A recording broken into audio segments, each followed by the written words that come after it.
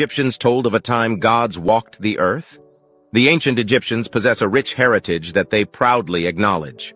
They have divided their dynastic civilization into two distinct time periods.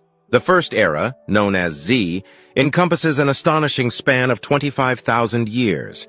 During this period, the gods themselves supposedly walked among mortals, exhibiting extraordinary mystical powers. These deities were later revered and worshipped within the Egyptian pantheon. Following the departure of these divine beings, a new era known as the Sho, or the followers of Horus, emerged. Similar to their godly predecessors, these semi-divine entities possessed remarkable abilities that could be perceived as either magical or technological. They ruled over the land for an impressive duration of 15,000 years, as evidenced by the recorded lists of kings and rulers.